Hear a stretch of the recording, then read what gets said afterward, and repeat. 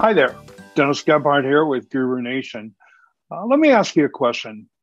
Do you ever get confused when you hear one educator give you content that's supposed to be factual and you hear another educator give you content which actually contradicts that information? Does it happen to you? Yeah, it happens to me all the time. Um, my wife says I need to stay off social media because there's a plethora of confusing information out there. Uh, Today, what I want to do is spend just a few minutes with you talking about something we talk about all the time. It's like rehashed, rehashed, and rehashed. And maybe I can give you some clarity on what the actual facts are about the information. As you all know, on social media, we get lots of people doing reels and giving information. And I think they do it casually. Sometimes they do it without thinking about it, whether or not it makes sense. But today I want to share something that comes from some people that are really pretty involved. As I say, sometimes even those people with the blue checks on their name get it wrong. And so this post was about gray hair. And what I'm going to do is share with you the actual post so that you can see exactly what this person wrote. One of the things that the way they headed their post was why I stopped using 20 volume for gray coverage. Hear me out before you say, yeah, but. Okay, so I'm willing to hear this person out. Before we move forward, just something for you to keep in mind. 20 volume is the standard in our industry.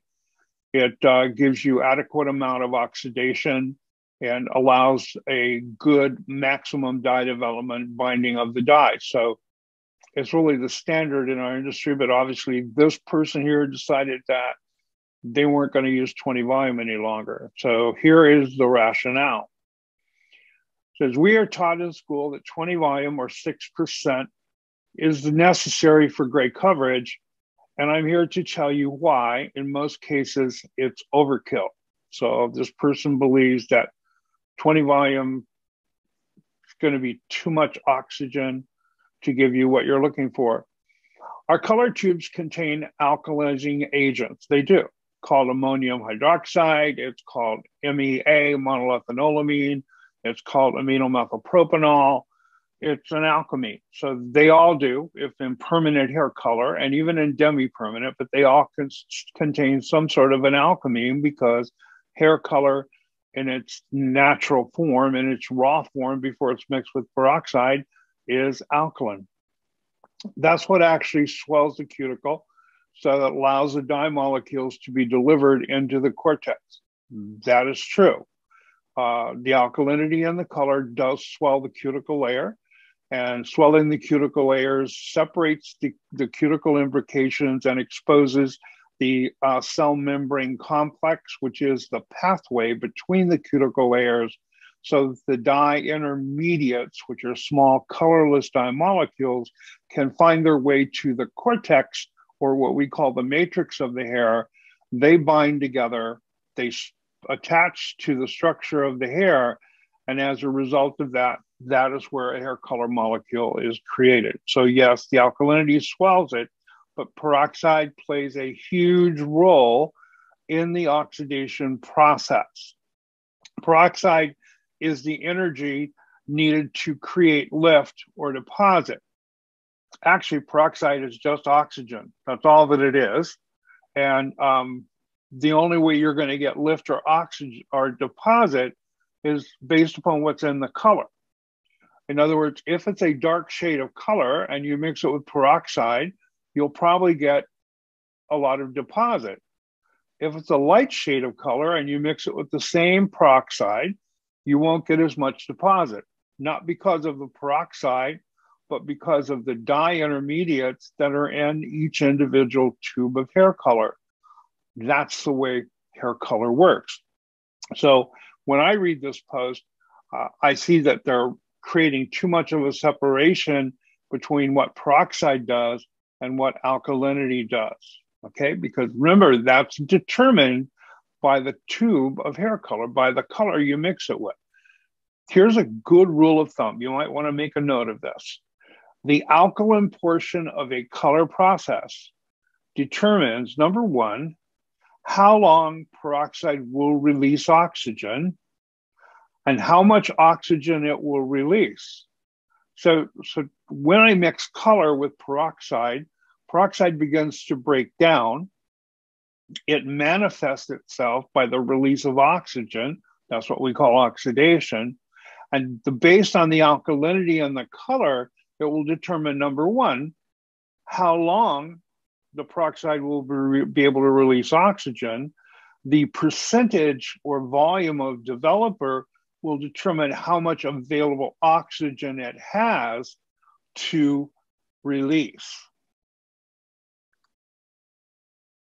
So here's an example. Let's say my client is a level 6 and needs gray coverage. If I use 20 volume, I'm creating lift and exposing underlying pigment that will eventually rear its ugly head, or it does automatically by creating a hot root. So if their client is a level 6 and they need gray coverage, the amount of exposed pigment from that hair, if you're using a 20 volume, is negligible. Is there some warrant that it might be exposed? Yes, but I assume from this post that they're using a level 6 on a level 6, so there won't really be any exposed warrant. Is it possible that the pigmented hair could expose warmth if she's a level 6? A 6 on a 6, they're not going to have much there. Is there possible as color fades, there might be some warmth exposed? Some, but really minimal. The only reason you would get a hot root, and the roots are underneath the skin, by the way, they are not at the scalp area. The only reason you would get a hot root is if your application was improper, if you applied scalp to end instead of applying away from the scalp, especially if it's a virgin head of hair. Other than that, you're not going to get a hot root unless there's another variable included. If I switch to 10 or 15 volume, I reduce the lift and get full deposit, which equals truer tone. That's not true. You don't get any more deposit with 10 or 15 volume. What does happen is you may disturb less pigment in the hair, so you may seem to get a better deposit result, but they also have oxygen. And there's less oxygen in the 10 volume or in 15 volume than there is in 20 volume. And one of the biggest problems with covering gray hair is that you don't have adequate amount of oxygen release to develop all the dyes to maximum dye development. So this person believes if I switch to 10 or 15 volume, I reduce lift and get full deposit, which equals truer tone. Not necessarily true at all. And better coverage because we are avoiding an unnecessary lift cycle. Here's the thing to remember. If you have gray hair that is resistant, it has more cuticle layers than the average head of hair. Average head of hair has 7 to 10 layers. Gray hair can have up to 16 or 17 layers of hair of cuticle. And so if I try to use a lower volume or lower percentage of developer, I may not have enough available oxygen in order to continue that oxidation process until all the dye intermediates travel and embed themselves in the cortex of the hair. Therefore, I get partially developed hair color or under-processed hair color, and as a result of that, I get early fading. When we ask about lift and deposit cycle, this is still something that is hanging out in our industry. But before we do that, let's talk a little bit about peroxide one more time. Volume is a percentage, is an indicator of available oxygen for release. That's why in laboratories, we test with 20 volume, because we know 20 volume gives you adequate release of oxygen to allow you to get not only the amount of lightning you're trying to create, if it's necessary, but also a maximum dye development. The whole key in successful hair color is maximizing your dye development so that the color binds with the hair and it has longevity. The reason most hair color, if your color is fading prematurely, it has nothing to do with the volume of developer. Well, if you're using 20, it would not have anything to do with that. The reason it would fade prematurely is because you didn't have enough oxygen to develop all the dye intermediates. As a result, you have partially developed dyes that are still in and around the cuticle layer, and that's why clients have early fading. Without adequate oxygen supply, you will not achieve maximum dye development, therefore creating early fading. I just repeated myself. So sorry. All right, let's talk about lift and deposit. This person seems to believe that lift and deposit, as an industry, we seem to believe that lift and deposit occur at different times, and that's not true. They actually occur simultaneously. At the same time I am lifting, that's what we call it, lifting, which is actually breaking down the structure of the hair, I'm also carrying in intermediate dye intermediates into the hair strand. That's all happening at the same time. In hair color, there is no lift and deposit cycle that are definitely separated. In hair color, they occur simultaneously. Now, naturally, there's going to be more breaking down in the initial part of the process, and there's going to be some dye development still occurring at the finish of the process. But we must understand that we get dye development throughout the whole process. You can test this yourself.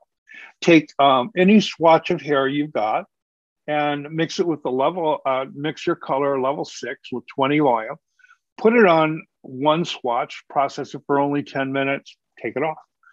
Put it on another swatch, process it for 20 minutes, take it off. Another swatch for 30, another swatch with 45. What you're going to find is that you got deposited all of those different increments of time. Now, at first 10 minutes of dye development is going to probably not be as deep or as sometimes we call it overtoning when we do it with a toner. It's not going to be as deep or as rich looking because all the dyes have not developed because you underprocess the color. So maximizing your dye development means leaving the product on until the completely end of the service. So let me review. Number one, gray hair will cover successfully with 20 volume. The only reason you're going to get a hot scalp area or hot root, that's what they call it in hairdresser lingo, is because of an improper application, or that would be the only reason that that would happen. If you switch to 10 or 15 volume, you can do that, but realize that you do not have the same amount of oxygen release in those 2 volumes of developer. And so you may not get, you may get what you read as complete coverage, but the longevity of the color may not last because you haven't developed all of the dyes. Very, very important. Remember that the amount of oxygen released is determined, number one, the amount of oxygen released is determined by what you have in the bottle. How long you get to release that oxygen is determined by the alkalinity in the hair color. Remember, there's no lift and deposit cycle in a hair color process. They all happen simultaneously. And peroxide doesn't know whether it's lifting or depositing. It just does what it does. It breaks down. That's basically what it's happening. So we try to put brains, we try to make people think that these products know what they're supposed to do. They do not. They are simply a chemical. The person that knows what they're doing is you. That's why we need to make sure that we do our due diligence and make sure we're grounded in hair color process. One of the biggest flaws we have in our industry is when a color goes sideways, we end up blaming it not on ourselves for mechanic issues, we blame it on the product. So hopefully today has given you some clarity.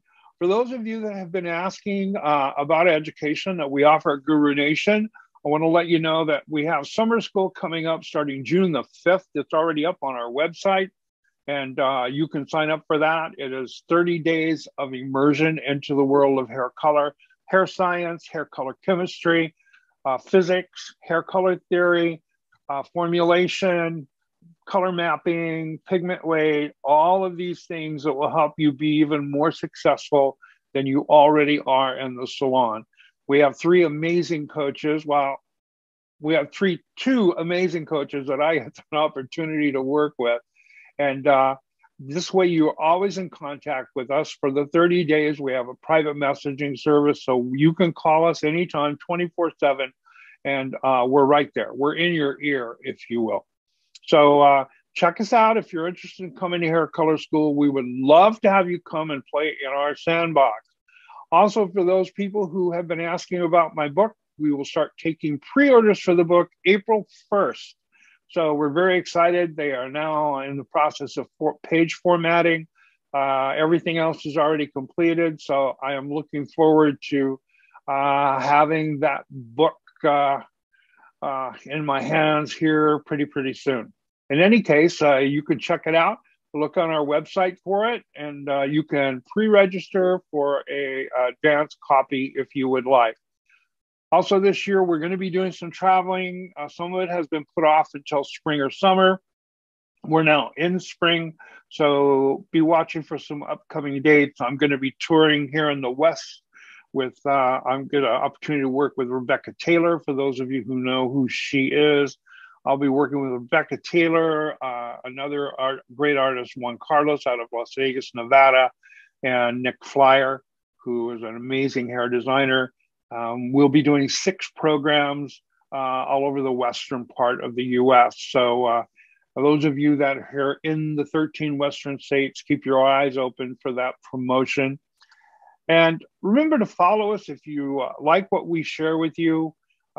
Please stay in touch with us. You can come to our website, which is gurunation.net. For those people who are on Instagram and they have a problem logging onto our website, to our educational page, all you have to do is go to my bio in Instagram, click on the Linktree link, and it will take you directly to our educational catalog. It will show you programs that we offer. Not only do we have downloadable videos, but we also have virtual classrooms that we've actually done classes before, and you can actually purchase that class. So if you didn't get to make it to that class, you can purchase it and you can watch it at your convenience. You follow me on Instagram if you would like to. Instagram, my page is @RealCaptainColor. You can find my teaching partner, Max Masiano, at Max M Hair. Yvette Frontani, who's one of our coaches in Hair Color School, you can find her at Yvette_Frontani. And out here on the West Coast, a great color artist, Erica Blanset. You can find her at Erica Blanset. Also, on YouTube, those of you that are watching this video on YouTube, we appreciate you subscribing and staying with us. We're going to start to do more live programs on YouTube and in some of the forums on Facebook. So be watching for that. We're very excited about what the upcoming things bring for us. And that's the end of this piece. Hopefully you found it beneficial. Hopefully you walked away with a little bit of clarity. Please be sure to drop us a line. Let me know the feedback on, how this information goes over for you, if it's something that you can use. If you find it valuable, share it with your friends. And as I say always, until I see you again, from my heart to yours, I'm Captain Color. I'm out. You have an amazing week. Bye-bye now.